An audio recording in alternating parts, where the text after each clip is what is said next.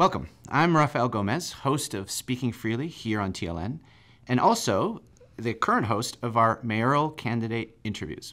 Here in the city of Toronto, we are going to have the election of elections. We are electing a new mayor this coming June, and TLN is interviewing some of the high-profile candidates that have stepped forward. Well, today we have none other than Giorgio Mammoliti, who's probably well known to viewers of the station and also to the community. Giorgio's had a long history in politics. We're going to get to that. But we're also going to start right off the top as to why he's re-entering politics to run for the mayor of the city. Giorgio, thank you for coming and joining us. Oh, no, my pleasure. And I'm glad, you're asking me this question. I hope you don't mind. I want you to start right off the bat. Why are you doing this? I want to speak directly to the audience, too, on this one. Please do. 30 years in politics, provincially as an MPP, and the rest in North York and the city of Toronto when it amalgamated. I've done a lot of work. We've achieved a lot together. The community, they have been my base. They've been my support mechanism. In fact, I joke and say I was married to 100,000 people for almost 30 years. But yet I was yelling and screaming at times, trying to get our message out that safety matters, family matters. Our families were near the end of, say, 2017 at risk. And I started saying that. And so I say that right now. I say that the reason I'm running for mayor right now is because my voice is needed. My voice at City Hall as your mayor is needed. I'm the one that will talk about family and family values. I'm the one that will speak to that as the primary focus of my campaign. Everything around it speaks to family, including safe streets. And right now, all the things that I was literally yelling and screaming about over the years is coming to fruition on our streets. It's unsafe. And the only person that will make those streets safer is me. I've got a plan. It'll be a comprehensive plan that deals with all of it. It's not just enforcement. It's about prevention. And it's also about us being a bit sympathetic to the needs of people as well. And having said that, we can get into all of the policies that I've already written that are already there, that I can just pick up as though I never left. Yeah. And that's why I'm running for mayor. Safe streets, make sure our families and our children are safe and respected. We've lost the respect for our families, and we've let a few people disrespect us. It's time that a mayor gets into place that will bring that level of respect back to our families. Well, that's interesting. That's a new message. We don't hear that often anymore. I think that was a message that was heard in the past. Maybe before we get into those specific policy measures, I just want to pick up on something you just mentioned, which was that you've come from a long history in politics. I think for the viewers that a new generation has come since you started, it's 30 years ago. Tell us a little bit more of that journey, because I want to pick up on this theme, Giorgio, that is kind of interesting. We're in this candidate field that's very large now. I think it will finally bring some diversity to our mayoral position, right? You coming as an immigrant voice, an Italian-Canadian community, it's a huge impact in Canada and our city. But it's kind of underrepresented, like many immigrant groups in politics. Why do you think that is? Just speak to that point that you're one of the few that has sort of come forward and been a politician. But why are immigrants, why are people from our ethnic communities not so involved in politics? When I first came to the Jane and Finch corridor, which I grew up in, Jane and Shepherd, right? We were amongst the very few Italian families that were settled in the suburbs at that point. And the minute we moved into our neighborhood, we were told very very cruelly that we smelled, that we weren't allowed to play with our friends or visit them in their homes. I grew up with a sense of I want to kind of show you that I can make it in your world, so to speak. And knowing, after representing almost 2,000 workers in Ontario housing, as my career built speaks up. to your union background, right? Yeah. And it goes to the union background. I knew that we needed a voice for not just the Italian community, but all the immigrants that are settling, because we were all kind of treated the same. And it was almost like we weren't wanted, right? And so a guy like me, who is a scrapper, I'll admit it, right? I grew up in the Jane and Finch corridor. And for me, I love that corridor to this day. and someone needs to defend the rights of people that are coming into this country and wanting to call it theirs and wanting to raise their families. And I felt that I needed to do that at a young age, and I went through the legislature doing it. In fact, when the first day that I reported out into the legislature after the election in 1990, someone came to me, I hope you don't mind me doing this, and said, "Oh, nice suit. Where'd you get it?" Right. I think we all know what that means, right? And so for me, at that point, I said, well, I'll tell you where I got it. I got it with my work ethic, my family values, my parents telling me that I needed to wake up at 5 o'clock in the morning to go to work. That's where I was able to afford my first suit, which I wore in the legislature, by the way. Right. And so to this day, I still feel I'm speaking for those that have chosen Canada as their home. Well, that's a nice description, especially for, again, part of our audience, part of our city and our potential voters that aren't familiar with that early history, right? That where you come from. The flip side of that, Giorgio, and you said you're a scrapper, we know that, is that a long history brings potentially controversies. So you've had your share, and I would say part of the allure of Giorgio is that you've always fought back. Whatever adversity you felt, you've kind of maintained that consistency in your message. But you've also not been doctrinaire. When you were in Parliament, let's tell the audience, you were an NDP MP and MPP. And then when you were in council, you seemed to be aligned with so-called the forces of more conservative or the politics of that time. You kind of seemed, what's happened to his NDP background? He sort of jettisoned it. How do you square those histories, Look, if you will? I ran back in 1990, hoping that I would be elected into office. My gut was telling me that I should do that for the reasons we just spoke about. Right. I did that. I spent 5 years in the legislature, and thank God I did. A lot of experience. I belonged to a party that came after me at 27 years old. And at 27 years old, you're saying, well, they want me. Of course, I'm gonna come and I'm gonna do my best. But let me just tell you this. It didn't take me long to realize I wasn't a New Democrat. Remember I spoke about work ethic and values and all of that? That's all you hear in the hallways in the legislature were excuses to give people the reason not to work, not to get up at 5 o'clock in the morning, and giving them whatever they wanted. So I kind of figured at that point, this party isn't for me. And I went into municipal politics after that, after 1995, in North York with Mel Lassman, and brought out the true Mammoliti. The flavor that people got was a guy who didn't want to deal with any parties. I wanted the flexibility to be able to move into municipal politics to represent everybody, no matter what colors they belong to politically, or no matter what color of their skin. And for me, that was important. So people criticize. They say, well, you've done this and you've done that. Well, how do you expect to represent your community or the city of Toronto if you can't feel it in your gut, if you can't feel the movement? People in their living rooms tend to go right with some equations. They want policing. They want hard-ass policing at times, right? Sometimes they go left. They want you to take care of them to a large degree. Sometimes they just can't make up their mind and they want somebody to do it for them in the middle. So that's who I am. I can go left, I can go right, I can come down the middle, I can write the policies that everybody wants me to. In fact, I did. In the legislature, I wrote the policy on how to treat drug addiction in 1991.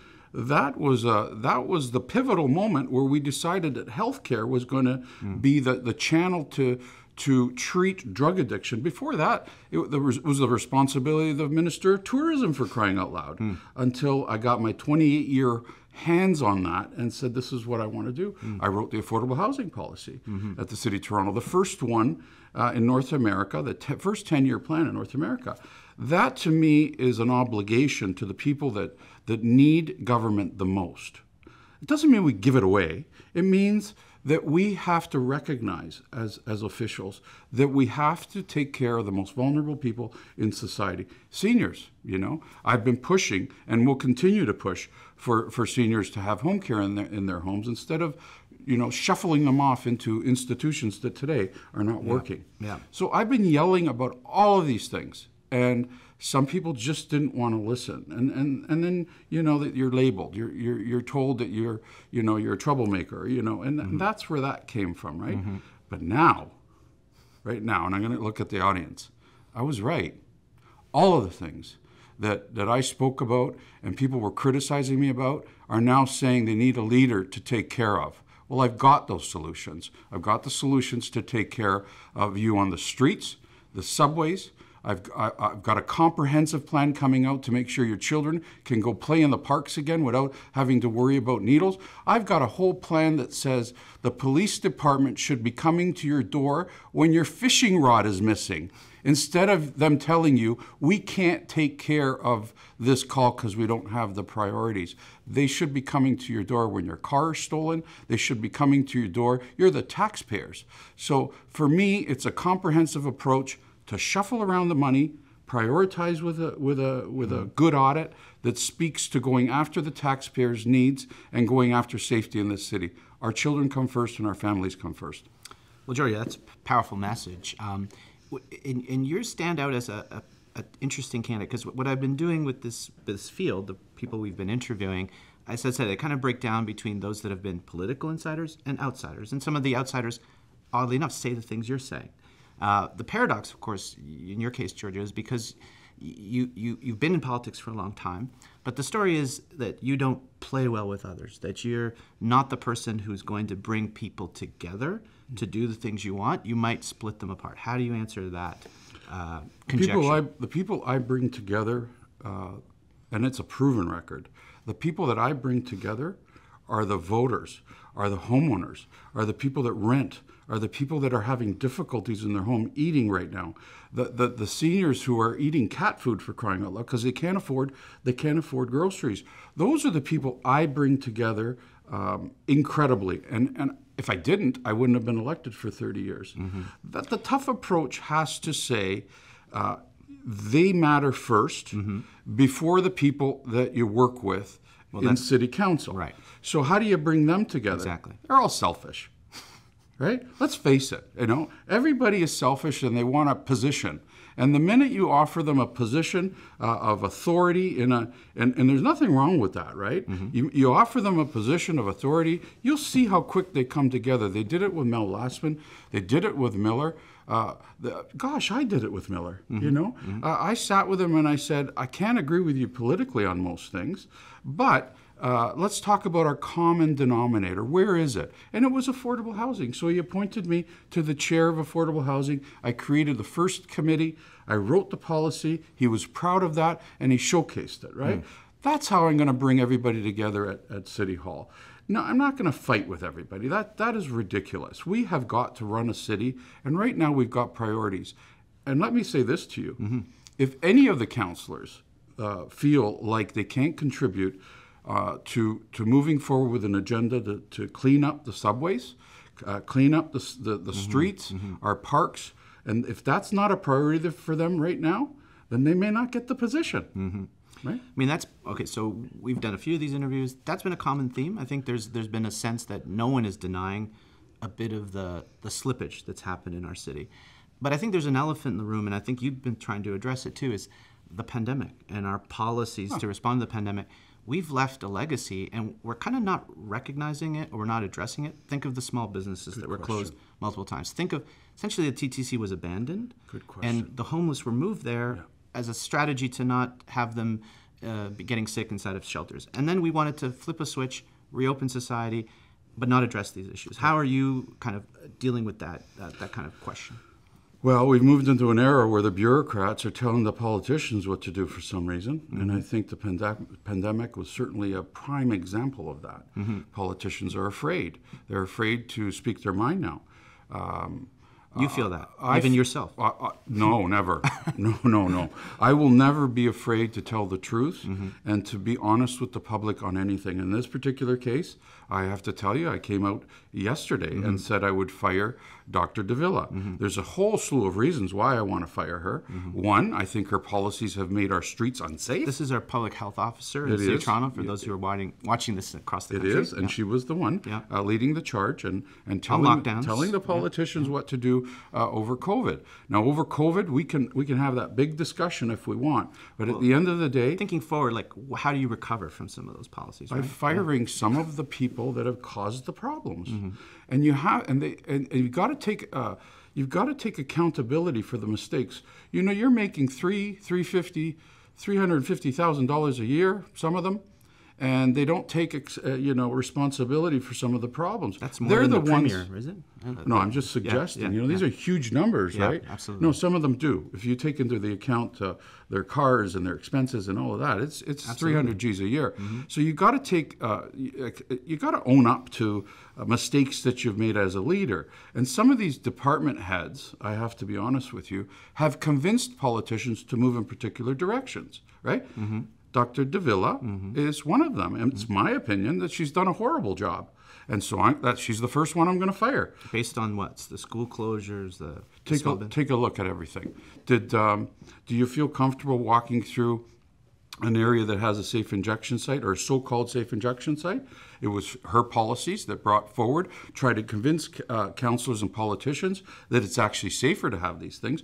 Go on any one of them. Did you know that all of them are full of encampments now and people sleeping on the streets and taking their drugs on the streets? She now wants to decriminalize all the other drugs, making it very difficult for our 12-year-olds. She's touching your child right now. She is suggesting that your child can take drugs at 12 years old. How do you feel as a parent?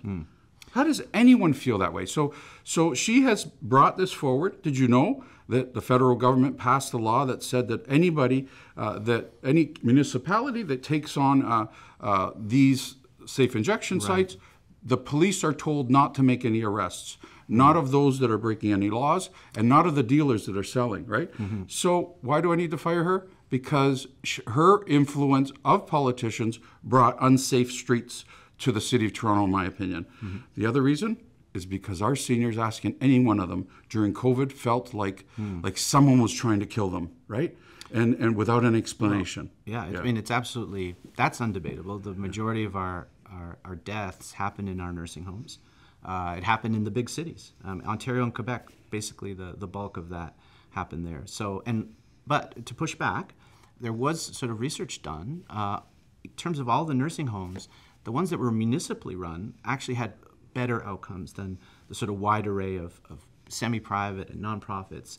And so the city could take ownership over that, sort of build it up as a case study of success. I mean, how do you throw that back at you? Well, there are better checks and balances with city-run facilities. I'm a huge advocate of the police and the fire department and paramedics in our seniors' homes.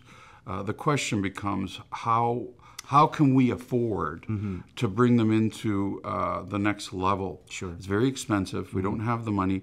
And I don't know if you know this, but we don't need to be in that business. Yeah, right? No, fair enough. We only have an obligation of having 2 legally in the city of Toronto, but we've chosen to have, I think there's 14 or 15 now. Yeah. Do we really want to do this, or should we tell the province they have a responsibility so that we can take the money that's saved in these areas and put them into safety and other categories, right? Yeah. And that's kind of leadership I'm going to bring. I'm going to say, look, enough's enough, right? Like we got to take care of our families, so they come first. And I'm sorry, Mr. Premier. I'm sorry, Prime Minister. In Toronto, we've got to put our foot down and say it's time either you help or we're going to have to make some really difficult decisions. So, picking up on some of that, the question around who does what in our city versus our province comes down to decisions that were made 30 years ago. Under the then progressive conservative government that created what was then called the mega city. Yeah. It kind of took the voice of people who in North York, that I grew up in Scarborough or in the city of Toronto even. And it kind of dispersed it, and it made it less accountable, in my opinion. I think amalgamation in the city of Toronto was a real failure. People say we can't revisit that. But you have this interesting background. You grew up, as you said, in the sort of northwest part of the city. Jane and Finch. But you worked downtown, Queen's Park, City Hall for the bulk of your years. You can kind of understand the two solitudes, if you will. Is there a mechanism that you can see that could, fine, we might not be able to bring back the former city of Toronto and its metro structure, which was the model for the rest of the world. Is there a way to bring more democratic accountability to these areas of the city that felt neglected, especially during the pandemic? No, yeah. And you're right, you bring back the nursing homes. One of the worst policies ever was not allowing family members, not even one family member, to go in and take care. They weren't listening. They couldn't hear the voices of people. These nursing homes, a lot of them scattered around. How do you get that accountability, that local knowledge that can really work? Well, let me just say that we got our first taste of communism during the pandemic. Governments loved being at the helm because they didn't have to account to anyone. They made stupid decisions, quite frankly. One of them is loading up this whole city with bike lanes. We don't even know how much it's going to cost us. Billions of dollars still that's unaccounted for, right? So how do you get those voices? It all happened during COVID. Yeah. So how do you get it back? You restructure. I think now is an era where people are, I suggested, by the way, that we take our community councils and give them more autonomy, make sure local neighborhoods are more represented. These are the councils that are based in the old city halls. That's right. And councillors that are elected would be the voice for the people there. Right now, the megacity took all of their leverage away from them, all of their voice away from them, from communities. And that's why you see suburbs like North York, Scarborough, York, all underserviced because all the money's being spent south of Davenport, right? And so for me, I want to bring a very unique way of making sure that every single family is consulted with every key decision that we're making. And why is it that we have to talk about a tree in council and spend 16 hours on a tree, debating a tree and whether or not we should keep it or not? Those are things that communities should, and that's just an example, by the way. There's so many others, right? So bringing back the voice for families, and it doesn't end in community council halls. I believe that City Hall should actually move. And every month we should have our City Hall meetings in the different communities, because there's a lot of people that work for a living, believe it or not, and they cannot come to the meetings. And the only people that seem to be coming to those meetings and us listening to are the ones that don't seem to have a job, perhaps, and want us to listen to their particular problems. I want to listen to the problems of the taxpayer, the people that actually wake up at 5 o'clock in the morning as well. I want to listen to them too and find out whether or not our policies are reflective of those hardworking people. Single mothers who have a hard time have a hard time seeing their children at times because they got 3 jobs. How do you expect that person to come to City Hall at 3 o'clock in the afternoon and spell out what her differences might be? No, this is the guy. This is the guy. This is the guy that isn't going to worry about political correctness. I'm going to make it happen. I'm going to structure it properly. I'm going to do it legally, and I'm going to make sure that everybody in this city is represented properly. Nobody else. I can tell you that right now. How many candidates are there? Well, this morning, I think 42nd or 43rd announced. Well, just take note of this one candidate because he's the one that's already done it, already written policy. Most of the policies I've written are collecting dust at City Hall. I want to bring that out, and I can do that in a hurry. Why is it that we don't use private landlords to house people that need it the most right now? You've got other candidates that I'm sure you're talking to that claim that they know everything about affordable housing. I wrote the policy, and in that it is included utilizing the landlords out there and vacancies in Toronto and giving landlords a bit of a subsidy. And if we did that, we can house people tomorrow, right? Instead, we're looking at how to build affordable housing in a garage, in an alleyway downtown. Some people are saying they're champions because they did that. We've already got a policy that talks about the private sector, that talks about building in the middle of 2 high-rise buildings that have a large parcel on. Build another one, right? Build another one and make it happen. We've already got the policies in place. I wrote them. and I can do it in a hurry. I'm just quickly going into affordable housing for a second. No, it's a great way to sort of tie things up, because we started talking about the immigrant experience, in your own family, and Toronto is going to be the recipient of hundreds of thousands of immigrants, given the federal policies on immigration. And if we're not ready, as you say, we can recreate the problems of the past and not have these sort of ready-made policies that could make Toronto the city that everyone wants to come to, but also stay. Because that's the other feeling, that people are thinking about leaving, which would be a terrible, consequence for Toronto. Isn't it time for us to encourage people that want to come to Toronto to work as well? Absolutely, yeah. And not just give them a huge welfare check when they get here, and keep them on. We got 6 generations of welfare, by the way. Wait till you hear what my plan might be to break the cycle of welfare in this city. It's coming out, and I know I can do it. And we should be encouraging people to go to work. We should be training them. We should accept them with open arms and say, we will pay you to a degree, but you're not going to be there for another 30 years collecting welfare on everyone else's dime. You've got to teach them how to work in a country that they've never been in. Teach them, be friendly with them, make sure that the unions get involved, make sure that they're all kind of happy, and get them working, right? Well, Giorgio, this could be the opportunity. As the mayor of the city, you could bring to light your past as a trade union person, your experience in Jane and Finch, and those years of experience on our own city council. So you can do it in Italian if you like. That's all right. Hablo español, un poquito de español. Well, that's good. I could do it in 3 different languages. Well, give me the opportunity. Trust me. Trust me, and you'll see this city go back to the way it's supposed to be.